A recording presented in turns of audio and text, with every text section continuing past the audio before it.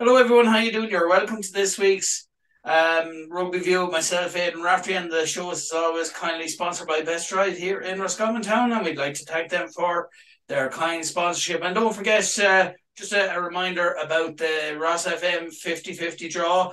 You have two options. You can still buy the envelope. That's one for €2 or three for a fiver, or else you can go on to rosfm.ie and you can enter online. So why not support your local radio station by doing the 50-50 draw? And as always, we have this week we have Adrian Leddy from Craig's Rugby Club. Hello, Adrian. How are you? Are you well? Good afternoon, Aidan. All very good now, yeah. Great Yeah, to have you on board as always. Yeah. So I suppose we kick off there. You were saying there you were saying a game yesterday. The colleges is winding up as well. The colleges finals are winding up. Can you tell us a bit about that? yeah, I suppose, like you have all the schools there now and they're probably coming up to exam time. It's actually maybe late in the year for some of the games to be finishing off. But we had a game that had to be sort of fixed between St. Mary's in Ballygar and the community school in Dunmore at under 14 level. So that final was played yesterday in Craig's. In It's yeah, good standard rugby. Yeah, young lads now. A lot of them will be playing other sports as well in both schools. They talking to the PE teachers and the coaches. They would say like that they're trying to get them active in all sports. Some of them would be more active in other codes than maybe rugby. But again, it was a good standard of rugby for an under 14 level.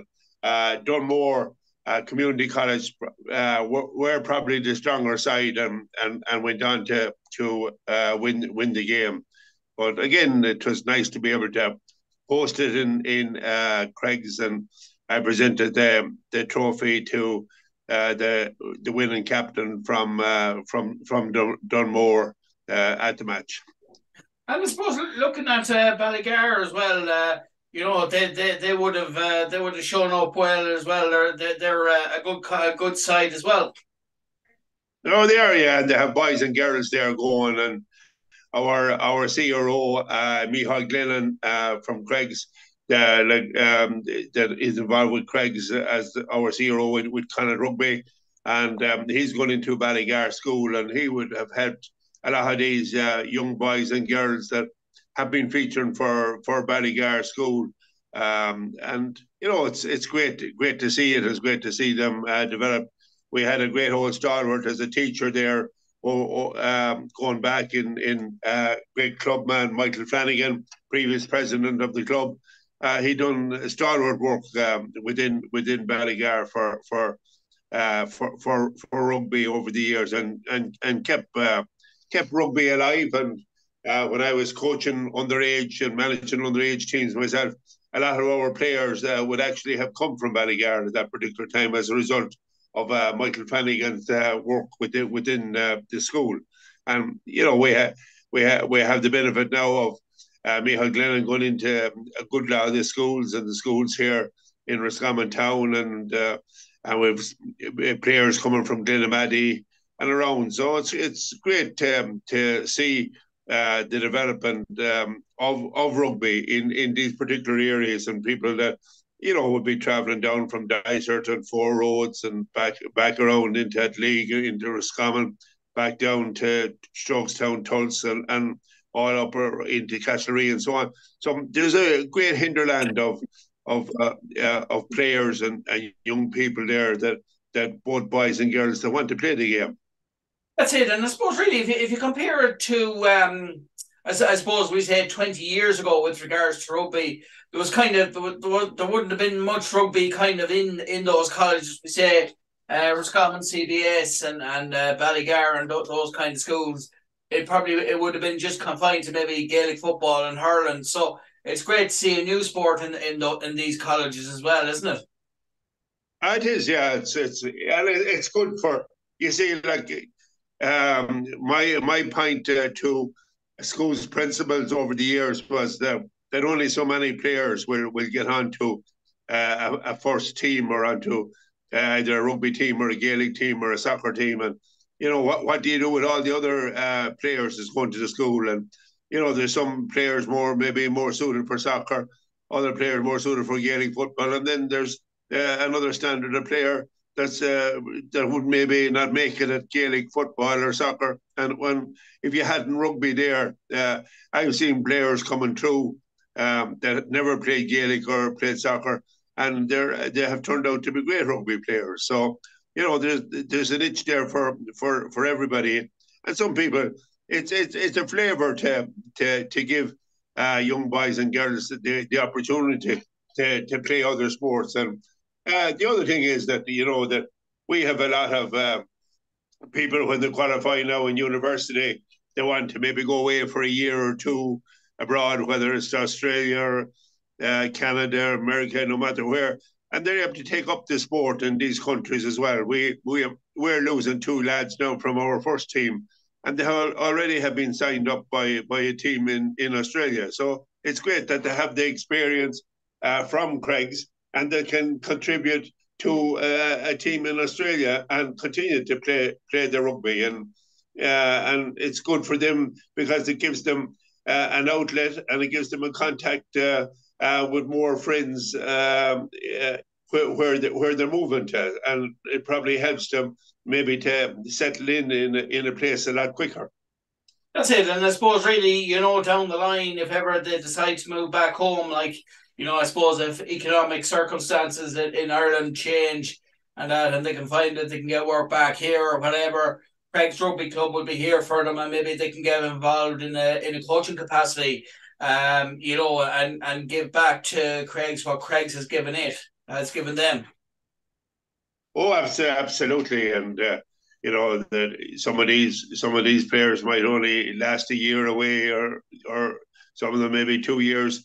I know a number of years ago when the downturn here in the economy, we lost a lot of players at the one time because a lot of them were involved in the construction industry, and a gang of them went to Perth at the time, and it did hit us bad in the club. It took away, I'd say, a good half of the team, of the first team at the time, because they were all young lads, able lads, and they all got work in Cape Town. Now some of them are in Perth in Australia, and a lot of them came back when the economy improved here, and a lot of them are involved in the club now, and some of them have family members in playing with the club. So it's that's the cycle that you have, and you mightn't see a parent or a young mother or a young father for years. The next thing, their own Johnny or Mary is playing out, and they're back in the club, and they're back involved in the club, and that's the way it goes, and that's the way probably a lot of volunteers come through when their own family is involved in playing within the club. And it's great to see, and sometimes even when that happens, the club the parents actually stay involved in the club as well, which is good as well. They might instead of, obviously they're still parents, but what they'd stay involved in the club in another capacity, maybe helping out in other ways, which is great, and it's their way of staying involved. And as you say, the sons or daughters might go away, and then when they come back, they'll get back into supporting their son or daughter when they start coming back, getting involved in it, and that, which is great to see. So so we'll get back into I suppose Craig's Rugby Club now. As I say, it's more or less come to an end. What are your thoughts, or has there been anything happening in the club this week or last week? Well, I suppose we had a lovely event there at the weekend where we handed out the medals to our under-18 girls. It was a brilliant night, and it was a brilliant night all round, Aidan, and I'll touch on it later on. But it was the night that I stayed back for the presentation in Craig's without travelling up to Belfast for the game.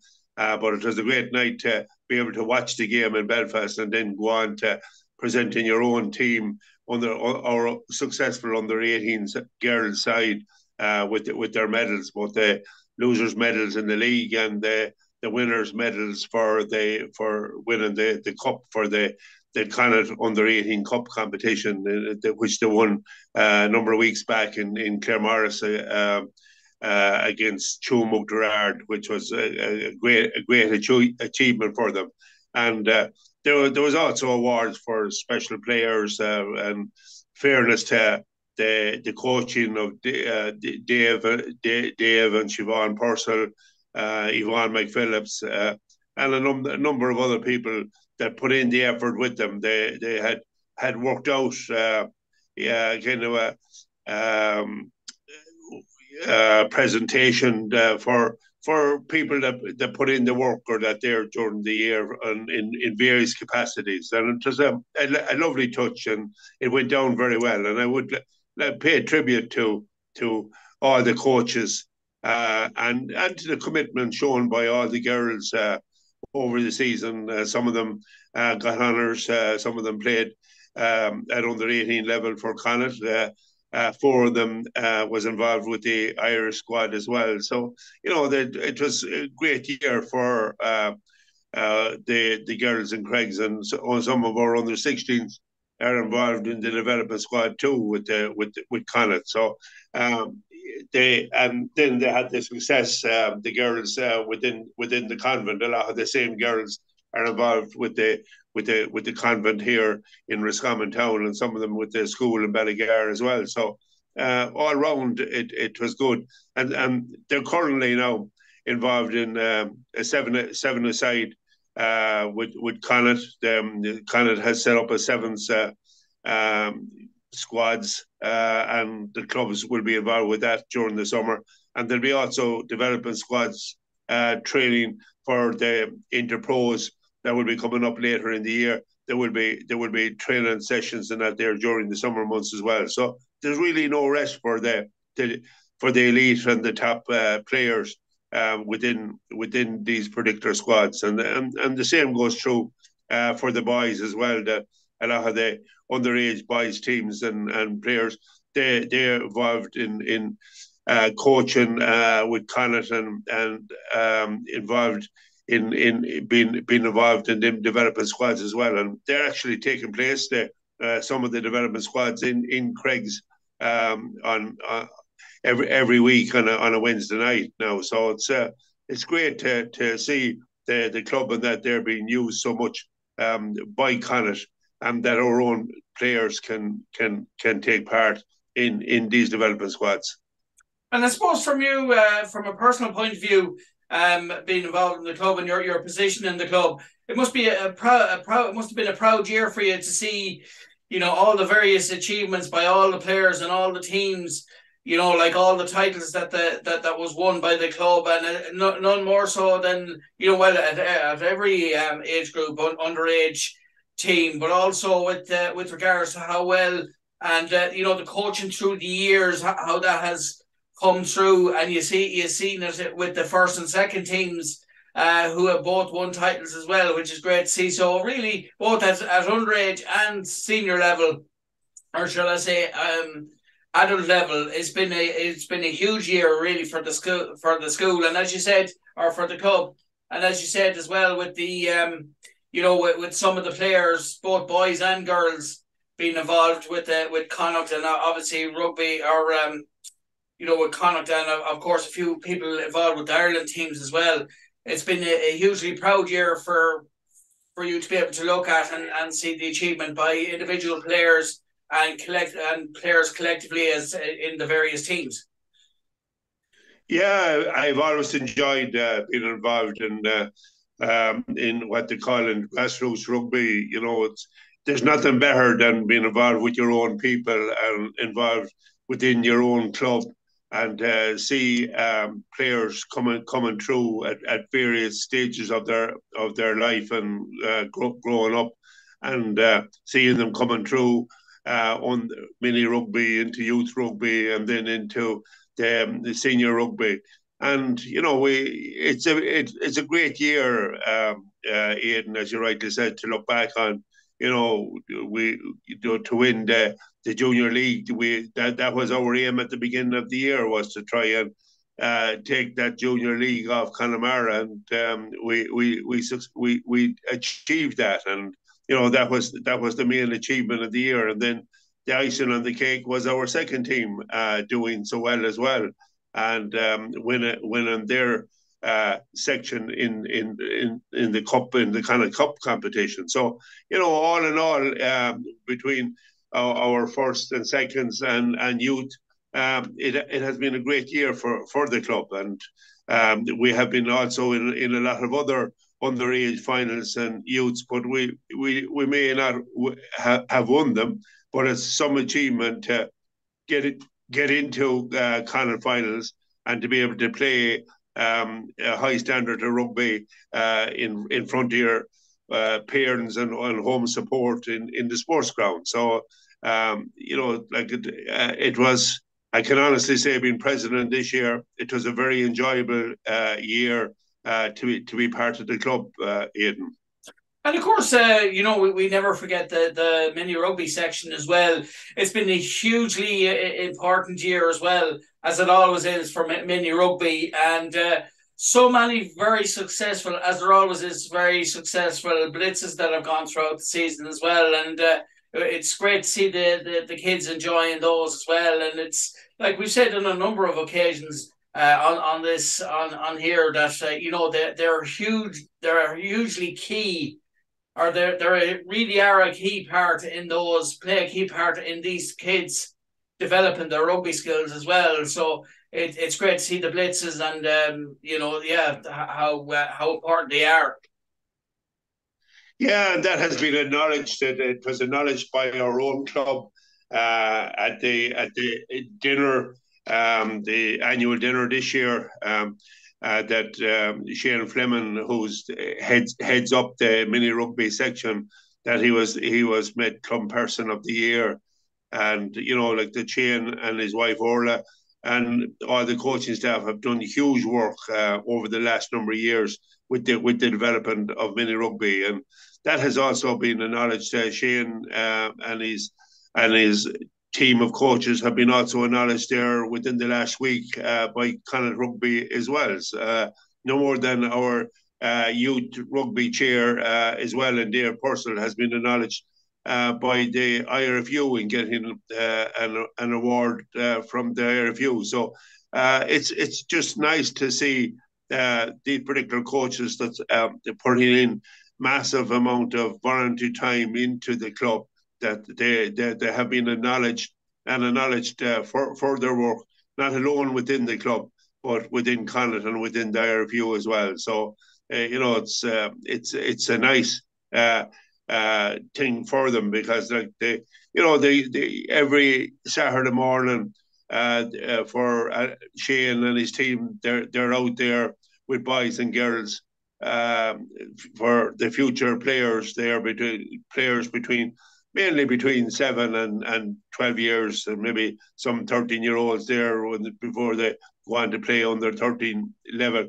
So it's a huge commitment, and they are the backbone, and eventually will be the backbone of the club going forward. And when you are doing a new development, and you're often wondering, are we spending all this money and we won't have players, like, because we have seen clubs develop great facilities, and unfortunately then with immigration and all, and particularly rural clubs in certain areas, they don't maybe have the players afterwards. But we're delighted that on average we'd have up on 200 between boys and girls there training, and it's fantastic to see, and we see that growth will continue within the club, and there's a great future for the club, and that's why we would like to say that we'll have facilities for them in the years to come when we move on, that these younger coaches and younger players themselves, when they come on themselves, that the facilities will be there for them, mate. That's it. And, I'm sure there's much to look forward to from these teams next year. The players that move up to the next level of underage. And of course, people from, we say players from under 18s and that moving into the second or first team next season. So it's very exciting to look forward to next year and our next season. And of course, next season with the World Cup as well, there'll be huge excitement in the club and indeed all the clubs around the country as well. And so we'll move on and look at AIL level now with I suppose Buccaneers but with Buccaneers as well as Sligo and of course the clubs like that. The things are kind of winding out, and Carrick-on-Shannon Rugby Club as well. Things have wound down there, but what we'll do is we'll have a look at what's been going on in those clubs this week, and we'll do a season review of how things have gone with the clubs throughout the season. Yeah, the AIL is competition is finished up for the year. All the playoffs and that they have taken place, and the final of the AIL took place in the Aviva at the weekend there between Terranure and Clontarf, and Terranure came out very much on top. They revenged what last year Clontarf were the winners, but Terranure went out all determined this year and played an exceptionally good game against Clontarf, and it's great to see, and good standard of rugby at AIL level. And some of them players are probably good enough to play at a higher level within the interprovincial team. So I'm sure some of the coaches are looking at some of these players, and more so within the IL. And within Buccaneers, the Buccaneers unfortunately didn't make it to get promotion this year. But again, they held their place within the division, and they'll be there to have a crack at it next year. And they'll probably, maybe looking back on their season, they'll say, well, when we were in a good position with 4 games to go and we let it slip, and they'll be just, I'm sure, asking how it happened and how they can maybe better it for the following season. And with Sligo would have the reverse to that. That Sligo did very well in the latter end of the season and got into the playoffs. Now they didn't get promoted, but they got into the playoffs for promotion. But they had a great season, and they ended up runners up in the league, which was great. Buccaneers didn't have their awards night. They had a big night that they presented the awards to all their top players at the various levels between senior and youth level. Now the Buccaneers would no more than Sligo would have had an exceptionally good year at youth level. The Buccaneers would have won a number of youth games, youth finals, and they also qualified for a lot of other finals as well. So again, it has been a good year at that level for both Buccaneers and Sligo. Carrick-on-Shannon, again, Carrick-on-Shannon would have done well and competed very well at senior level this year, and also their underage structure is continuing to improve, and they're also expanding into schools in Leitrim and also into North Roscommon up to the school in Boyle and so on. So they're taking in a bigger hinterland there. They're also in the development process of developing their grounds in Carrick-on-Shannon as well. So when they have better facilities, I'm sure they will attract a lot more young boys and girls into the club. That'll be great as well, and of course it's great to see all those 3 clubs. So we'd like to say Well done to Craig's and of course Buccaneers, Carrick Rugby Club, and of course Sligo and the great work that's going on there. And I suppose next up we'll have a look at Connacht, and it's great to see Connacht have progressed to a semi-final. I believe it's great to see that, and of course the Murray brothers, the Murrays have been playing their part in that, and so it's great to see Jack Harty back to his form, and of course Dennis Buckley and various people like that. It's a great way to finish off the season. Yeah, it was, a very exciting game in Kingspan Stadium in Belfast last Saturday night, and again a fantastic game, a fantastic show by Connacht. They didn't let Ulster into the game. They defended very well. If anything, they should have won by a lot more. Aidan, they butchered a number of tries. They had a number of opportunities, and one reason or another, they seemed to get stage fright when they got inside their opposition 22. So let's hope now, as a result of the great result in Belfast, they travelled on Tuesday to South Africa. They're landed in Cape Town on Wednesday and had a training session on Wednesday in the Stormers.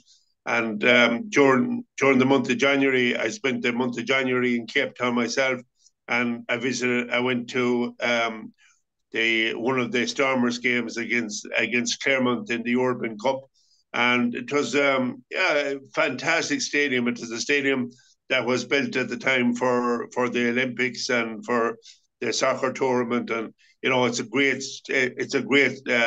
stadium in the centre of Cape Town, and I know that the lads will enjoy playing there, and hopefully they're going to be up against it. It is going to be from a tough game last weekend, from the long travel out to Cape Town, to expect them to perform to the level that they performed against Ulster, but they will have to be able to stick with the Stormers. Stormers are a very strong physical side with a number of South African players on the team. But Andy Friend and his coaching staff has given a clear bill of health to all the players that did play last weekend, that they all travelled to Cape Town. So he has a good hand to pick from, and as you mentioned, a number of players there, and it was great this week to see the announcement that two of our kind of players made the URC elite squad. So in Phelan Beale and our own Niall Murray from Kiltoom, and Niall is a young man, has come into that team, and he has really grown in stature in playing in the second row, and he's probably one of the highest steals of lineouts. I think over 16 that he has got this year, playing for Connacht. So Niall is a great future. He's a great athlete. I have been watching Niall and have been away with him on various when I was involved with the RFU and under 18 level and so on. And we did see a great future for Niall at that stage, and we knew that he had to be fast tracked into development squads and playing at a higher level of rugby, and he's showing that no more than his younger brother coming along as well now. So we'd like to see that the likes of the Murrays, our own Dennis Buckley, Jack Carty, that all them perform well now on Saturday afternoon, and we'll be all glued to television or whatever channel we can get it on to watch the game, and we wish them all well on Saturday. And of course, moving on then to, I suppose, a review of the season for the Ireland men's team. Of course, the under-20s team as well, and of course the women's team. It's been a great season for the Ireland team. They had a good November internationals section, and of course they were brilliant in the Six Nations as well. And now they're preparing for the World Cup to prepare for as well.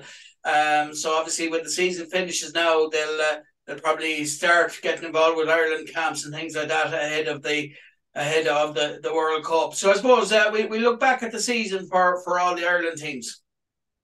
Yeah, well, there's a good bit of rugby yet to play there, and it's great to see no more than Connacht in the RUC semi-final to see that there is two other Irish teams and that we have three Irish teams in the semi-finals in Leinster and Munster, and Leinster and Munster play on Saturday evening as well. So again, that will be the RUC, so it will be down to maybe one or two Irish teams left in the competition. So it'll be good to see two Irish teams getting through to the final. But we have to wait and see there.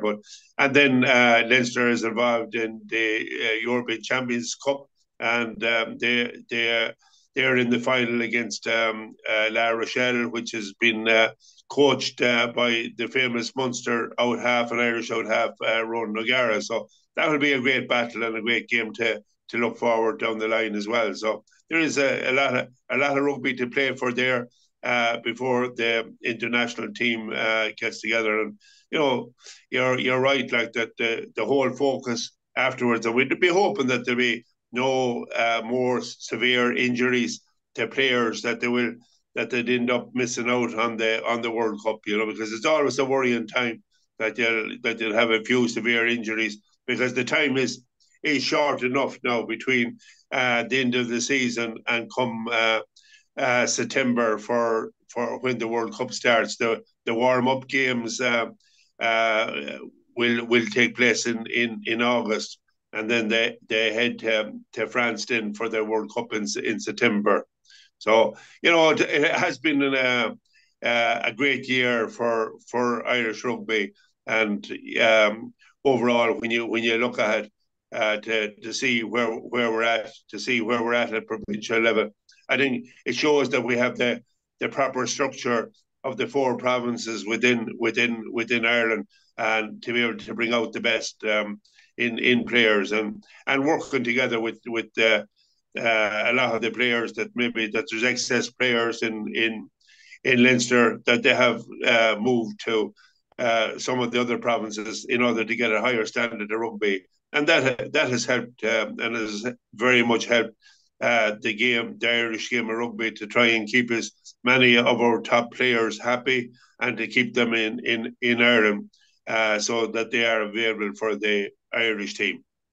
That's it, and that's hugely important. So, just to let the folks know, unfortunately, this is going to be the last podcast of Rugby View with myself and yourself for this year. And I just want to thank you very much for taking the time out every week throughout the season to be with us and to give us your thoughts on what's been happening in the various clubs at various levels throughout the season. And I'm sure there's a number of people you want to thank as well, like maybe the sponsors of Craig's Rugby Club, and maybe all the teams and this, that, and the other, and coaches and things like that that have played a huge part in the season.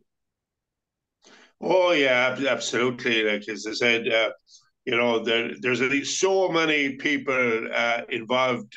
Even without going on a broader basis outside the club, but within the club alone.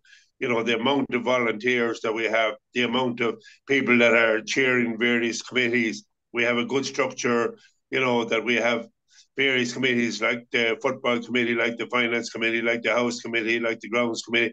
All these strands are working there themselves, and then they all come into the overall committee. And it makes my job easier as president with the type of work that they're heading up as chairs of the various committees, and reporting back into me on maybe on some occasions nearly on a daily basis. So it's great to have that, and to have that type of support, and to have people that are prepared to give it that amount of voluntary time. And without the sponsorship that we are getting from our main sponsors like Warren Burke, Murray Timber, a number of them out there that is continually to supporting us all the time. We have a lot of small sponsors that it gets hoardings all around the pitches and so on. We have another major source of income is our lotto, our weekly lotto, and we'd encourage anybody there to join up on the lotto, because it's it's the main trust of funding coming into the club, and as well as the membership. But again, I would like to thank all the people that supported the various draws that we had in the last year as well. That they were very successful, and we got great support from the overall community in the Craig's catchment area and far and wide. And it's great to see, and it's great to see that there is such support for the club out there in the local community. That's great, and and I suppose really it's great to see that, and we'll be looking forward to another great season, hopefully with all the teams again next season, and of course you can take a break now, and you can I suppose the next big thing after when this season finishes at URC level. It's the World Cup, and I suppose Ireland camps and different things like that. It's plenty to look forward to. So we'd like to thank everyone for tuning in and watching the video every week, and it's been great covering rugby throughout the season, and we look forward to doing it all next season. And in the meantime, enjoy your time off, and I'm sure you'll be still involved in different things, I suppose, in rugby throughout the summer as well. Yeah, thanks a lot, Aidan, for all your coverage, and to Rosfm FM for their great coverage of rugby throughout the season. And again, as you well know, the off season, a lot of work has to be put in to get everything up and running for the next season. And the AGM will be our next plan now for the first Thursday in June, and the getting all the coaching staffs up for senior rugby and then coaching staffs for youth rugby, and all that type of work is done in the off season. So again, thanks to everybody, and thanks to yourself for hosting this program. No problem. Thanks very much. And that was Adrian Leddy from Craig's Rugby Club. And thanks very much, Adrian. And we'll talk to you again at the beginning of the season, or when things start to get active again in the club. So we'll talk to you then. Thank you very much, Aidan. No problem. Thanks very much. And yeah.